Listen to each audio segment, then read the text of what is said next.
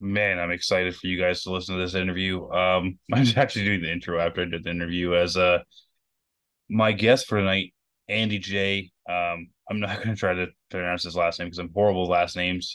He pronounced it in the interview. Um, took a break on working on the ARCA Menards car for Daytona and came and talked with us. So like I am super ecstatic. Like I couldn't have asked for a better guest tonight for the 20th episode. Yeah, this is I'm actually like blown away by like this guy has worked his way up to from front wheel drive to a bunch of other things. He has a lot more stories that we can tell, but like he's literally ripping apart his Daytona car as we're talking. And ripping apart his street car. Um,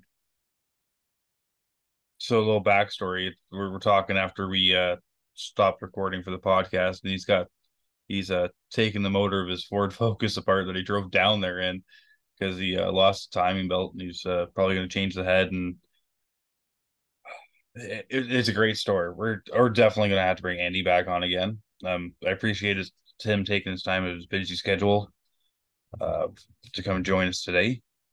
Um, so Andy is looking to run the full season in Arkman Arts. He's our first U.S. Based guest.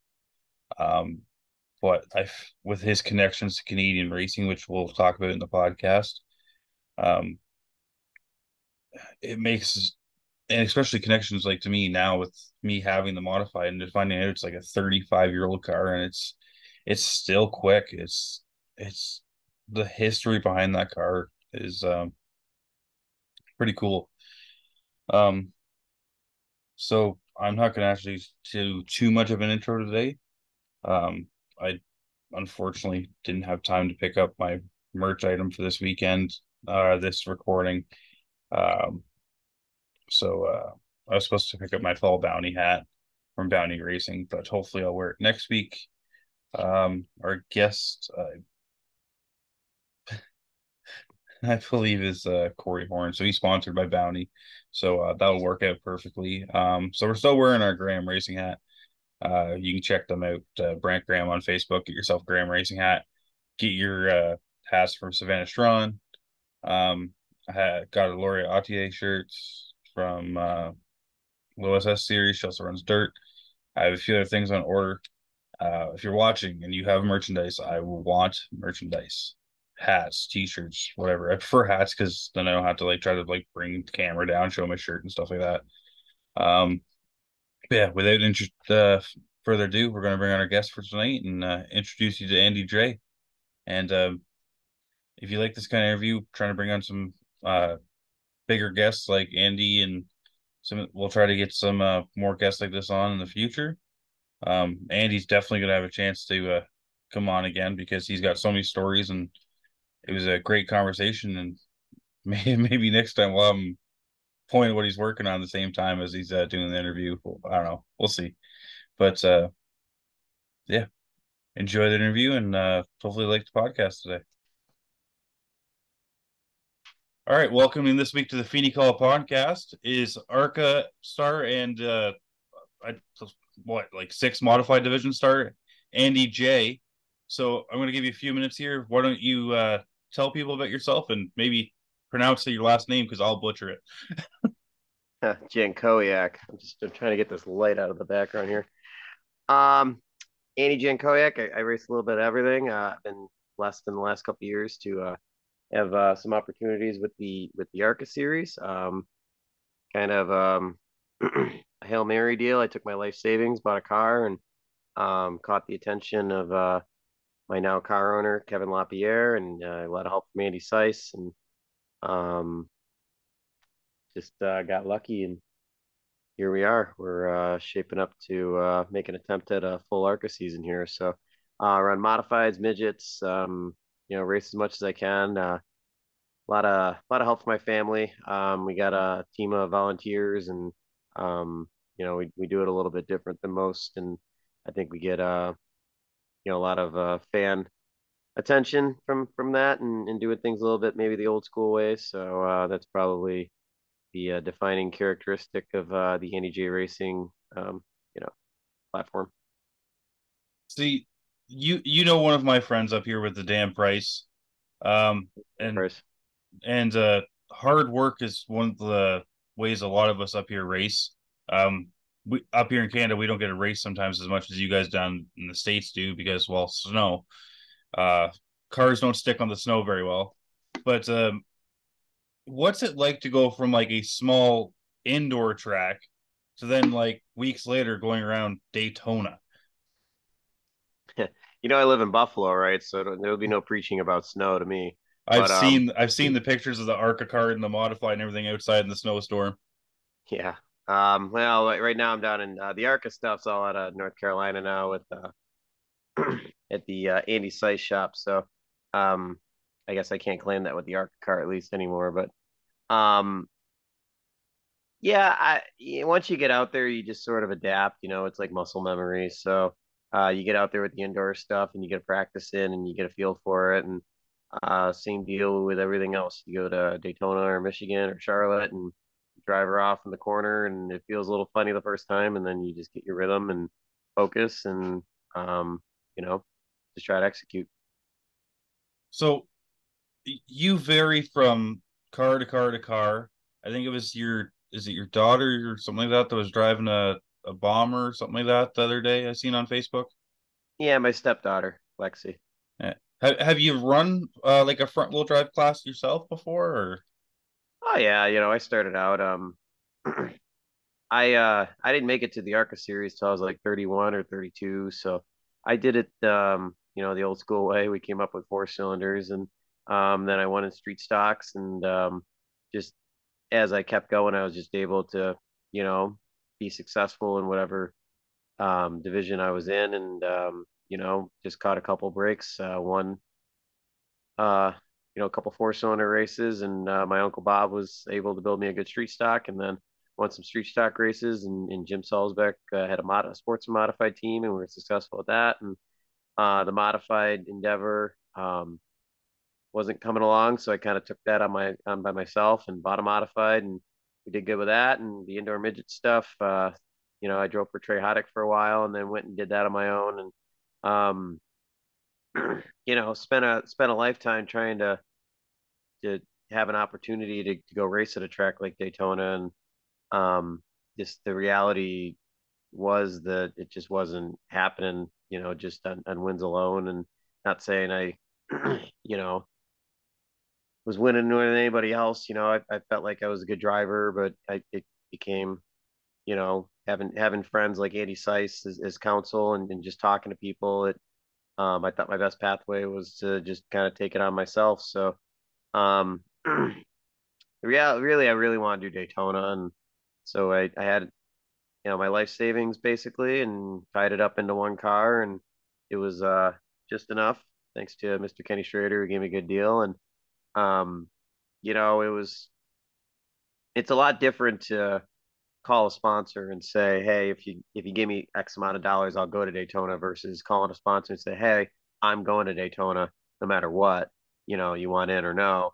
And we were able to, get some sponsorship with for the first Daytona race, and just a lot of helpers, and we had a good primary sponsor with One Rail, and a lot of people chipped in, smaller sponsors, and Nady Sice let me work on the car out of his shop, and just everything worked out. We went out, and we had a really good run, and after that, I figured, we probably go on and try Talladega, because at that point, obviously it's money, but most of the money was already spent. So, but as I began to pursue Talladega, I was inquired to, and about a couple people that might want some space on the car, and we picked up Florida Safety for that second race, and they've been one of our great sponsors, and one of our best friends now. And we just had a family wedding, and they were there for my uncle's wedding. So,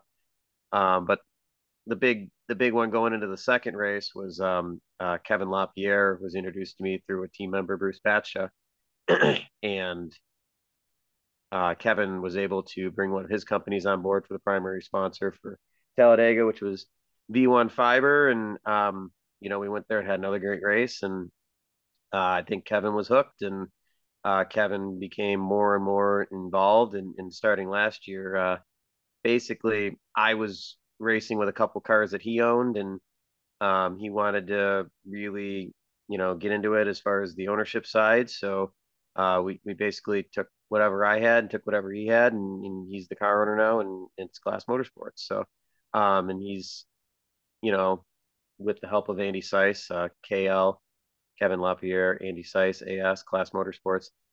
They've been able to build a shop down here and continue to grow the team. And they kept most of the basic parts of my team that existed before intact. With we have a volunteer pit crew that goes over the wall. We kept crew chief Mike Dayton, and all most of just about all my sponsors, came along, as we transitioned into Class Motorsports. And basically, I had a good deal going, but it was a small deal, and we were able to take kind of what I had built as Andy J Racing, and use that as a foundation for Class Motorsports, and grow it from there. So it's been a beautiful opportunity for me, and we've been successful with it, and we've shown some speed, and um, you know, didn't have everything fall our way all the time last year, but we were able to string together a run of top 10 finishes towards the end of the year there, and had good runs on the road course, and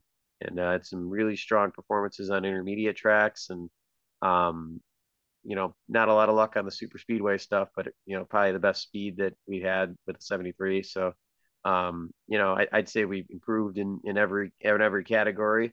So, and that's having more people involved, and just doing things better. So, like you said, as you kind of had since I've known about you, you've been a modified racer, and then you started moving up to the ARCA.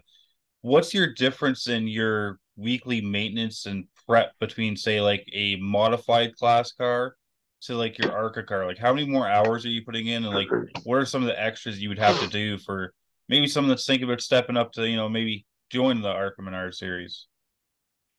Well, the biggest difference for me is I never really focused too much on aesthetics with my stuff. I've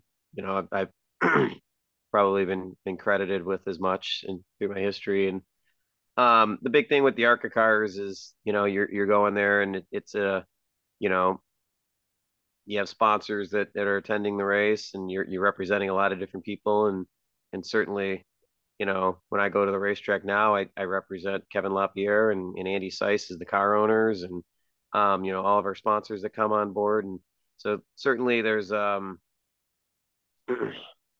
much more of a routine in your preparations to make sure everything's looking the part and looking correct. And obviously there's a lot of smaller details with the big cars, with aero stuff and body stuff, where you really got to be, you know, perfect with it, to be perfectly honest. The reality is, if you want to go to a modified race and just race for fun, that's cool. And maybe your investment for the day is X amount of dollars. It's not a small portion, but it's not you know a huge amount of money compared to when you go to the ARCA series. You basically, for the investment that you're making just to get there, you really don't want to go to the track and have your day ruined by something that was avoidable, or something you could have missed in your maintenance, or something maybe you could have spent a couple more dollars on. So it becomes a routine of really dotting your I's and crossing your T's, just because you don't want to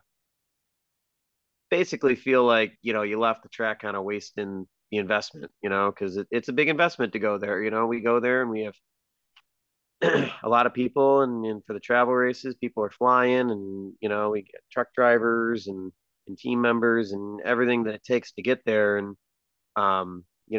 it's tough at the end of the day to look those guys in the eye and say, yeah, well, if I'd spent a little bit more time on this, or spent a couple more bucks on that, maybe we'd not fallen out of the race. So it becomes kind of unacceptable, really.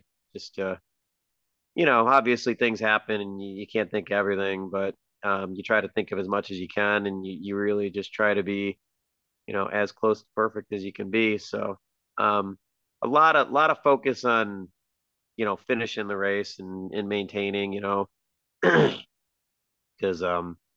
you want to go there and give yourself the best chance. So, when we go through the cars, in the ARCA cars, one thing that's different is just everything you can touch is pretty much safety wired. And, um, a lot of stuff you probably don't really bother with on the modified, and just little details like two batteries and just routines for having to switch the battery on a pit stop, and just planning and preparation, and just kind of being ready for everything. So the week to week prep, it can be a little daunting because you might do 999 things, to be careful that you didn't need to do, but it's going to be that one little nut or one little bolt, or one little wire or something that you're going to find at 1 in 1,000. That might be the difference of you finishing the race or not finishing the race. So, it's very stressful, honestly. It's just it's a lot of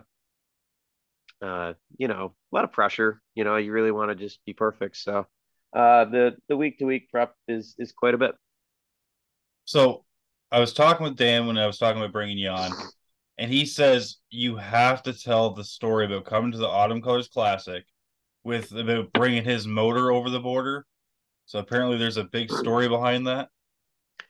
Yeah. So, um, I got on this kick where I was running with the Oscar series a little bit, and got to be good friends with the McLeans and a lot of those guys, and really just great racers, and um, had a lot of fun doing it, and kind of participating in some of their bigger races. And we went up, and we were fortunate enough to collect a couple of victories at track Barney up there, and had a lot of fun racing with them guys. And we went up to Peterborough, and we went to Sunset, and Flamborough. We went to all these different tracks, and raced with these guys, and just had a ton of respect for those guys and everything they were doing, and the innovation of the class that existed at that time. And was just having a lot of fun doing it. And I kind of got busy with modifieds for a couple years after that, and um, I wanted to kind of go up and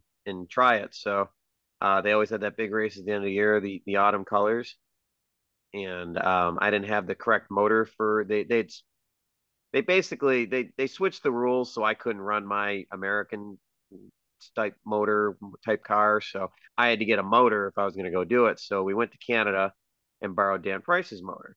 So I'm coming back through, trying to get back through the States, and we get stopped at the border, and they're questioning us like, okay, well, why did you come up here? I said, well, I came up here for this motor for my friend. And they're like, well, there's different emissions rules, and Canadian made and American vehicles, so you can't just take a motor out of Canada and put an American vehicle. And I'm like, no, no, no, you don't understand, it's a race car. And they're like, no, like, there's a tariff on this. Like, you can't just combine an American and a Canadian car. Like, no, no, no. You know what I'm saying? Like, it's not going on the road. It's a race car. It's just like, you get it. They didn't get it. So they hauled me out of the car, and they dragged me into some office, and they put a phone book a book I had to be a foot thick of tariff codes. And they said, like, we cannot let you pass until you identify what this engine is and you find the tariff code. So I'm like, okay, like, what tariff? So I'm like, is there a tariff code that I don't have to? Because I didn't want to pay duty. They wanted to pay duty on it. I'm like, I'm like, I'm trying to get to a race that pays like $500 to win. I'm already pretty far in the red on this deal. So I'm like, okay, so is there like a classification where there's no tariff? And I'm like reading through, and like, if it's for a farm vehicle, then you don't have to pay duty on it. So I'm like, it's for my tractor. So I claimed it as a tractor motor, and they let me go. Which, knowing Dan Price and having a tractor for all occasions now is even more suiting. So Yeah, young and dumb. Is yeah, and we went up there, and man, it was like $800 for a set of tires, 500 to win. We sat there for 3 days. I got into a big wreck in the freaking heat race. It was like 100% my fault, and like Dan Price is over trying to beat the guy up because everyone fights up there. And I had one crew guy with me. He's like pulling his Andy J shirt over his head, trying to hide. And we're, you know, Dan Price is trying to beat this guy. I'm like, no, Dan, it's fine. Like, it was my fault. But we had fun. I forget how the race went. I think I broke or something, but we'll get back up there and try it again one of these days. I'd like to say I won the colors before I could that's one of the many things on the list of accomplishments to make here at some point. So right now we're kind of focusing on the ARCA thing though. Yeah, because I guess with the ARCA you run the Canadian Thanksgiving weekend somewhere. Yeah, usually that's Columbus Day. It ends up being Super Dirt Week, but I don't. There's no off weeks anymore. I think we're going to go to Turkey Derby. I think here in a couple weeks. It's actually like Brett McLean came down for that once and ran with them guys. So, um, yeah, there's no off season. You get indoors coming up. We're testing in Daytona in January, and just never ends. So you just said you want to win colors before you say it's all said and done. So what class would you like to win colors in? Does it have to be modified, or is it just if you found a car that Yeah, somebody had up I would here, think you so. I would think so. And if Gary McLean retires before I could do that, and that wouldn't be fun because I want to race with some of my old friends to go do it because we always had fun and a lot of respect and handshakes after. So, um, when I think about racing up there, I think about racing with them guys and all the fun we used to have, and um, I guess that's sort of what you lose a little bit when you get too busy, kind of doing bigger stuff. Like it's cool to you know, I wouldn't obviously I'm the luckiest guy in the world, right? I wouldn't change a thing. Like holy crap, all this stuff I get to do. But um, it is fun just to, go up on a Saturday night to some track you never been to and race for $500 with just guys that just are out there racing because they love it and certainly there's a lot of that up in Canada and Danny Price too. I just had fun racing up there when I could. So someday it'll be cool to go back up there maybe and have some fun. yeah. So we'll get you back up here, and who knows, maybe I can throw you in your old car that's in my trailer right now. I Yeah, that'd think be you know cool. that car pretty well. Yeah, yeah, So we won a lot of races with that car. yeah, so what's the story on this car? Because like I know like from when Dan got it, but so for people that don't know, that my new modified is actually Andy's old, I think it's championship car. Yep, I won the Wyoming County Championship with it. I won races at Spencer Speedway with that car. When I had it, it was always orange and white. Um, yeah, that car was good to us.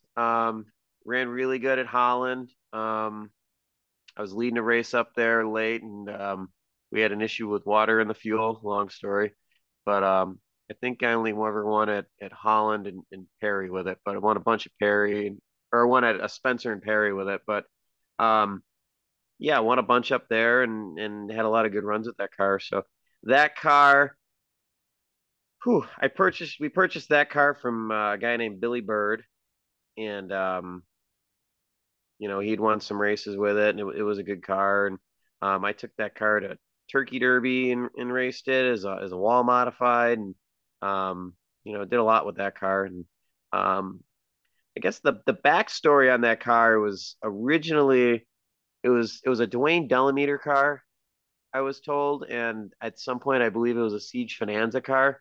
It's early 90s Troyer, like a 91, 92, somewhere in there between 92 and 95. The history on it was a little spotty, but um, what I was to understand, Dwayne Delameter and Siege Finanzo, that I don't know which order, and then it got bounced around a little bit. A guy named Mike Shields had it, and it's been well traveled. It's been raced. It's won races with a few different people, and it's cool to see it still, out there kicking around. And um, we had our buddy Ricky Cluth do a clip on it, and we are gonna make it into a modified, and just got too busy with this and that, and ended up selling it to Danny Price. So it's cool to see the car still going. Yeah, so I was running it there at Autumn Colors. I was well, I ran it at the Sunset Velocity weekend, but we lost a fuel pump in practice. Mm-hmm. And when we changed the fuel pump, I accidentally bumped the wires off. So it was only 6 cylinders that day. So I don't really count that as me racing it. If it's got less than it's got intended on cylinders, especially against some of these guys with the more super late model style modifieds right now, it doesn't have what it takes to compete down 2 cylinders. But yeah, we were running at colors. I ran my first heat race and the championship points leader broke in the second day of practice, like walled his car badly. So we actually loaned him the car to chase the championship. He ran it for his second heat race, got his points, and then with weather, so technically this was his last car he ran for the championship. So technically it won a championship this year. But we did the rain date the next week, and I ran a late model, a hot rod, and then the modified that day. By the time I got to the modified, this is the first time I've driven it as my car. The first time I drove it was for somebody else. And then the guys that did it, they changed a bunch of work, like a bunch of setup work on it. So I hadn't even driven it since they changed everything. Because I guess it was Greg Gibson did a bunch of setup work. I guess he worked with Gary and stuff like that. Re-squared the rear end up and everything like that and changed it up. And I think we were doing like 13 sevens or 13 eights at Peterborough. And like I was on used tires because I didn't have the money to put new tires on for one race and stuff like that. But I think if I can find some time, I'll maybe see if you're available Thanksgiving weekend. And if I have the car, we'll get you a sticker set and let you come up and have some fun. Oh yeah, I do that. Yeah, twist the rubber arm. Yep.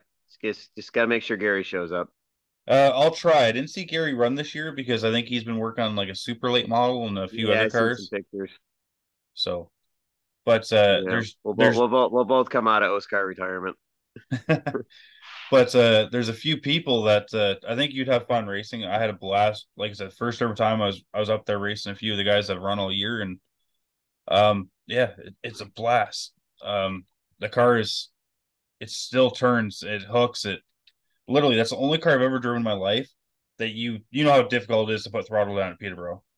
I literally hit the gas probably about third into the corner, and it just sticks all the way up.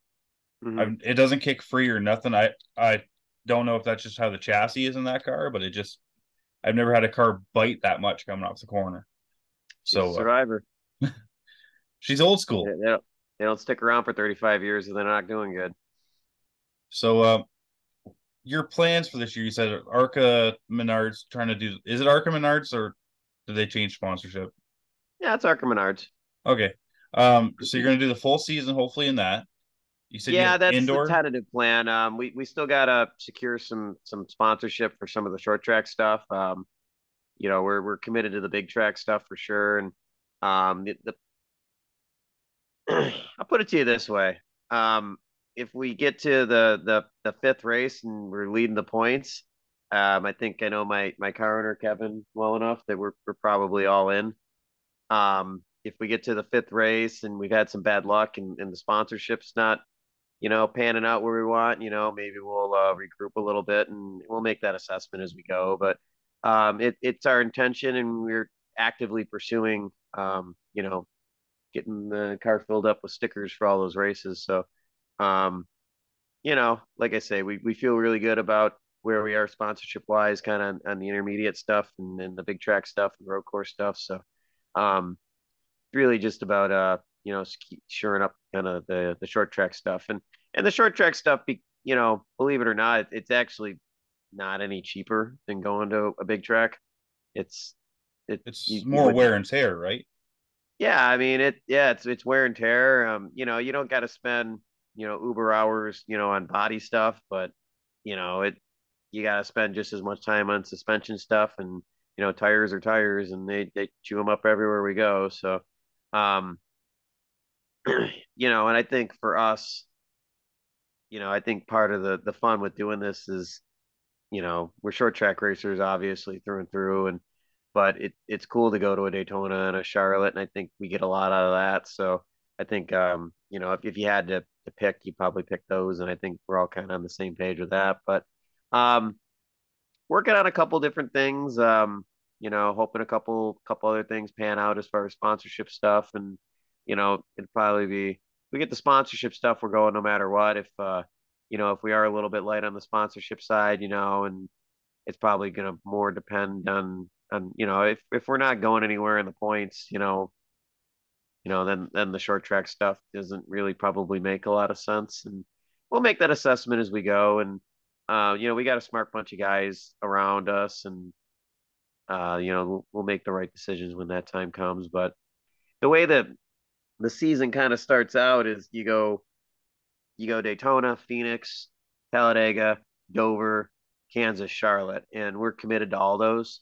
So you can kind of get 6 races in and kind of see how things are going before you got to worry about, you know, do we start building the dirt car for, do we start building the dirt car for August? Do we really got to ramp up the short track program? Because realistically, you need probably 2 short track cars to get through that. And right now we only got the one. So, it's probably gonna depend how things are going. So you the indoor season, that's the the midget you said you run, the Yep. indoor midget. So Yep. how long does the indoor season last? Right now it's just 2 different weekends in January. They've been fighting to get a third weekend going. They always used to have three. They had some building issues with the Syracuse building, and heard a rumor they're fixing it. There was something with the floor they needed fixed as far as drainage of water. It was a weird deal, but there's always something kooky with the indoor stuff because we're driving race cars inside a building and you're not really supposed to do that. So there's always you know different little ways that the Salmon's family has to navigate, getting around and building ventilation and everything else. Like we used to run the one track in Trenton, and they had to open the garage door on the one side, during the race to let fumes out. So you go on one end of the track and be cold, one end of the track and be hot, and there's always different things they have to navigate as far as building codes and you know, like Allentown, there's inside that building there's a hospital, so we can only run for so long there because the fumes drag into the hospital, which obviously, sick people and fumes and there's it's sort of funny really just to see kind of all the hoops that they jump through to make it work. And we all kind of know what they're working against, and happy to support it. But it's definitely different. It's you know, you don't see a lot of people kind of willing to go through all that to put something like that together anymore, and stuff like that's going away a little bit in racing. So it's cool to be a part of that and support those guys that are busting their butts to kind of make something work that maybe doesn't necessarily fit with all the regulations and rules that society likes to draw up and codes and everything else. So kind of feels like you're breaking the rules every time you do it, so it makes it fun. That's what I was gonna say. Breaking the rules always feels fun, but racing in the same building as a hospital, that would just freak me out because anytime you know where the hospital is, you always need it. That's always been my rule. But I'm starting to run out a little bit of time with Zoom here, so I'm going to give you some time to thank your sponsors for 2023, thank the ones that are kind of confirmed for 2024 for you guys, and let people know where they can find you on social media and any way they can get like merchandise or stuff off you. Yeah, certainly Andy J Racing and Class Motorsports. That's where Class Motorsports kind of handles the merchandise side. And Andy J Racing, we're both on Facebook, and we like to get followers for everything. Just got just ironing out the details with our 2024 plans with Wheelan, but they're going to be back on board. We talked to them in an email today, and certainly Florida Safety Automotive Consultants, Yukon Creek, they're going to be on board. Planterboxdirect.com, they always help out. Mike sells golf carts. He's been messaging me. He wants back in. So we got a lot of good deals going on. Working on some new deals too. We had Sbarro Pizza there at the end of the year. So um, working on maybe getting them on for a couple more races, and Dax Market's always with us. And well, what the heck? I just got a car. I can look at it right here. So, thermal foams will be back for sure. So, Pinnacle Travel Staffing, Klotz Lubricants, Velocita.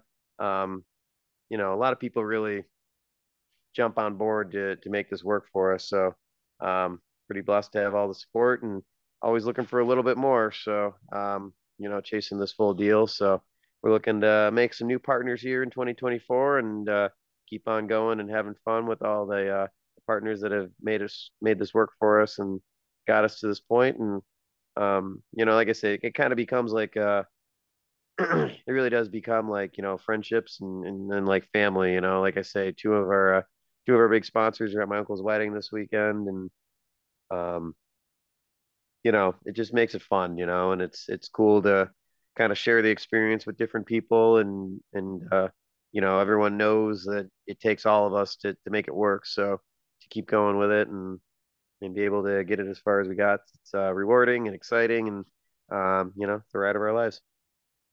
So I'm glad to have you on here. You're my first international guest being up here as a Canadian podcast. So unless I get somebody from the Cup Series, you'll actually be the fastest person ever on this podcast going around Daytona. That's pretty cool. Right. I think we So we go faster in Michigan though. I don't have a I speedometer in the car, but we ran the same gear, and I was nailing the 7,500 chip at the end of the straightaway at Michigan. So I figure Michigan we're probably going closer to 200 than anywhere else. oh yeah, because you'd still run the restrictor plate, right? Not at Michigan. No, but I mean at Daytona and stuff like that. Yeah, yeah. So I got the tack right. So at Daytona Talladega we hit like 7,100, and Michigan when I was running second there for a while when I had Jesse Love pushing me down the straightaway there. I actually thought the engine blew up because I started hitting the 7,500 rev limiter at the end of the straightaway. So I figured we were moving pretty good. So I know Daytona, I think we were averaging like 182, 183. So, at the end of the straightaway, Michigan, I don't know how fast we're going, but I'm pretty sure we're hauling ass. So, um, that's pretty cool. A lot faster than delivering the pizzas that got you there. Yep. All right. I'm going to thank you for joining us, and I'll try to send you down some stickers and stuff like that of the podcast, and I'll let you slap them on a modified or something like that. Cool. Send them down. We're going to Turkey Derby next week. Awesome.